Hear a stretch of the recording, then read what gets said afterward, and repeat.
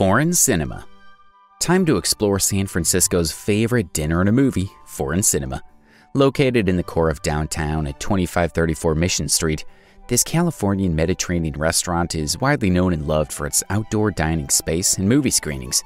For over 20 years, San Franciscans have enjoyed a wide variety of international specialties, along with vintage and quirky flicks in a group atmosphere. Local newspaper the San Francisco Bay Times describes its al fresco dining as a combination of good food and an enlivening artistic endeavor. Just makes for a great date night. How do people rate it?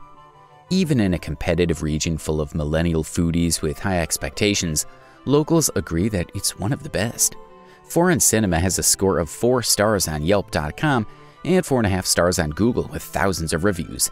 They offer both dine-in and curbside pickup options. How did the experts rate it?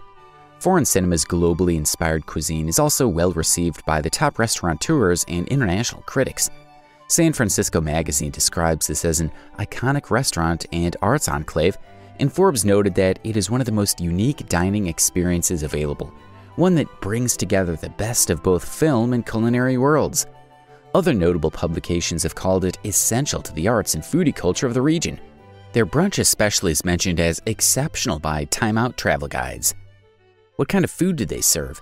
The unique blend of tastes complements the even more diverse selection of vintage and quirky movie flicks that they serve along as a side. Restaurant owner Gail Puri told Smithsonian Magazine that geography plays a lot in the food we prepare, which is why we look to countries like Italy, France, Spain, Greece, etc. to satisfy our customers who want to taste the flavors that make these regions special. Recent reviewers especially enjoyed entree options such as duck breast and ahi tuna poke. A midday Sunday brunch brings delicious sweets such as French toast or their custom Maui pineapple Pop-Tart. What are they best known for? It's difficult to pick out the best of their 3-course offerings, but to start, guests enjoy their twist on the classic Caesar salad, winter chicories and endive, lime, anchovy, tortilla chips, and manchego. Ocean-inspired entrees are a special indulgence at Foreign Cinema. This is the place to try the ahi tuna poke, Sarnakulli Estate caviar, and Hog Island Sweets oysters from Point Reyes, California. Plancha, a combination of Monterey Bay calamari, sea scallops, Oaxacan mole rojo, beans, majoram aioli, and tortilla chips is an essentially Californian brunch platter. Duck is another customer favorite, including peppercorn seasoned breast, spiced caviar lentils, slivered fennel and frisee, toasted almonds, orange sections all smothered in a sweet caramel orange sauce. What else is popular there? If you're looking for more traditional and well-known choices for dinner, you will not be disappointed in the hearty and comforting pork chop. Their version includes a grilled double-cut heritage pork chop, soft greens polenta, grilled kale, pecorino salsa, and grilled red onions. The grilled coffee-rubbed vet steak is another option guaranteed to please almost any diner. Any remaining appetite at the end of the meal can be satisfied by dessert options such as the caramel pecan sticky bread. What is the rest of the menu like? Fully embracing the farm-to-table menu style and paying honor to California's natural specialty tastes and seasonalities, Foreign Cinema's menu changes routinely based on ingredient availability. Evolving menus allow for a broad range of changing tastes. There are almost always enough seafood options and other entrees topped with grilled and seasoned local vegetables with internationally derived sauces and creams. What about drinks? Recently, Foreign Cinema appeared in the magazine The World of Fine Wine and was awarded for its 3-star wine lists. Guests can enjoy a menu that includes both bottle and by-the-glass beverage options of California and European selections. Full bar service and specialty cocktails are also available, including the Colleen, a popularly refreshing yet strong taste. Do they have any vegetarian options? By focusing on seafood and vegetable complements, customers who prefer vegetarian selections will not be disappointed. Soups and salads help to make the meal complete. We hope this video helps you find a great restaurant in San Francisco.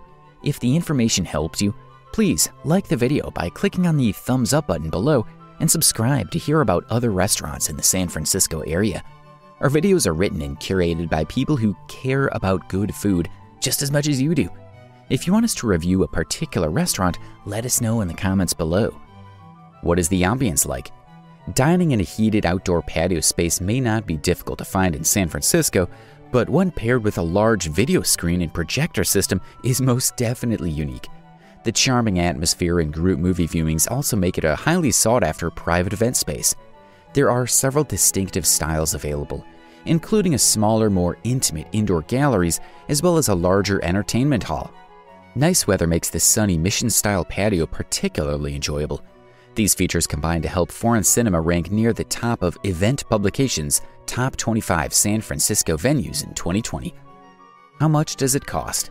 Starting with an appetizer will cost anywhere from $12 to $23, while entrees range in price from $28 and up, depending on selection. As to be expected from a seafood-focused menu, price can vary greatly based on your choices, with oysters starting at $4.50 and a full Maine lobster going for as much as $80. When is the restaurant open? These dinner options are available on Tuesday through Saturday from 5 p.m. to 10 p.m. Weekend brunch occurs both Saturday 11 a.m. to 2 p.m. and Sunday 11 a.m. to 3 p.m. Who is the chef? All main menu and brunch selections are the collective work of chefs Gail Perry and John Clark. After browsing the truly global reach of the menu, it'll come as no surprise that this duo has traveled and worked in many different countries to develop their innovative culinary masterpieces. This work has also led to the publication of 2 cookbooks, which are conveniently available for purchase on site. Their combinations and leadership have gained the attention of California State Senator Mark Leno, who presented a city proclamation to the restaurant in acknowledgement of their contributions to the community foodie scene. What are some other things that people mention about the restaurant? In general, people love dining here and claim it is a must-visit restaurant in San Francisco. Some notable opinions from diners include the benefit of a movie screening as a great way to avoid those inevitable awkward lapses in conversation on romantic dates or even business dinners. Films shown on the screen are incomprehensibly diverse, such as Marilyn Monroe's Gentlemen Prefer Blondes or All That Jazz from Bob Fosse. An evening at foreign cinema is frequently described as magical, and it continues to be a top destination as one of the city's perennial dining favorites. Some things to consider before your visit. In accordance with CDC guidelines and local restrictions, foreign cinema is adhering to many COVID-19 related additional safety and health precautions. The city's Safer Return Together health order mandates guests aged 12 and older dining indoors to provide proof of vaccination and wear a mask. In order to meet this requirement, diners may prove vaccination status with one of 3 options: a digital vaccination pass, physical vaccination card, or a picture of the physical vaccination card. All employees are currently fully masked. As a highly sought-after venue, it's also important to check the restaurant's main website for closures due to private events. What did people say who didn't like the restaurant? No restaurant can satisfy every budget and appetite, and foreign cinema has fallen victim to the same fate. Some reviewers are unimpressed by the menu options or consider it slightly overpriced, but still consider it a must-try due to the absolutely fantastic ambience as an experience-based dining option. The long waitlist and reservation-only weekends can also be frustrating to wannabe customers. What are some alternative restaurants to try? If foreign cinema's popularity and waitlist make it impossible for a last-minute date night, but you're still looking for an experience alongside your entree, the nearby El Masur belly dancing restaurant could be a memorable experience as well.